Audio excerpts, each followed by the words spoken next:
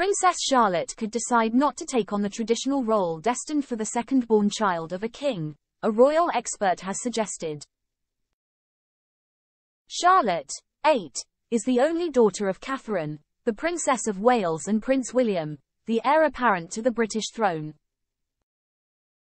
In recent months, she has increasingly appeared alongside her parents and elder brother Prince George at official events, suggesting the Waleses are preparing her for her future role as her brother's right arm. But while Charlotte is entitled to a senior role within the institution by virtue of her birth, she may still choose to opt out in favor of conducting a more down-to-earth life when she is older. Royal expert Jenny Bonds suggested the 8-year-old could fully embrace the modernity her parents are trying to bring into the monarchy and grow to be a working woman rather than a working royal. Bond said, "I think we will be in a very modern era when the time comes. I question whether Charlotte will want to be burdened with more titles. She might be a working woman by then. Things could change so much in the next generation." The royal commentator pointed out that Charlotte would automatically be entitled to become the Princess Royal when she is older.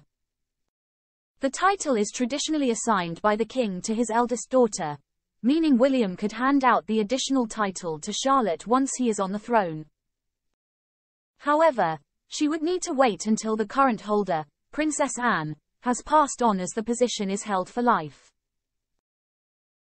But speaking to OK, Bond suggested Charlotte could still refuse to accept the new title to avoid any additional burden and difficulties second-born royals have been facing for centuries.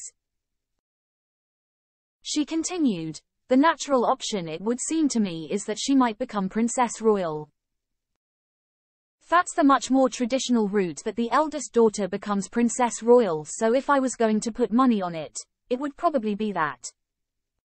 But I also think that she might just feel she wants to remain as just Princess Charlotte.